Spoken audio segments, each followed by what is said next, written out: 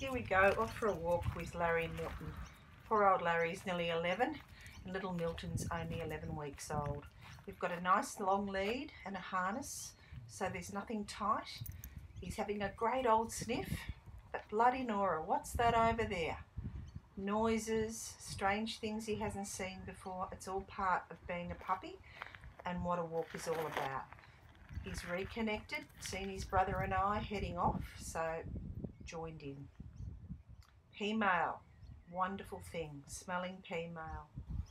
Crap, what's that? Something else he hasn't seen before. Start again, sniff, stop, snart.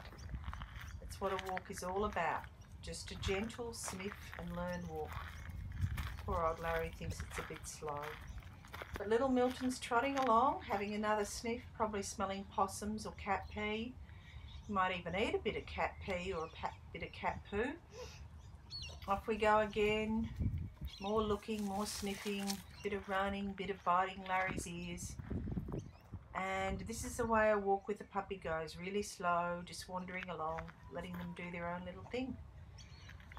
Takes a while, so you've got to have lots of time and patience.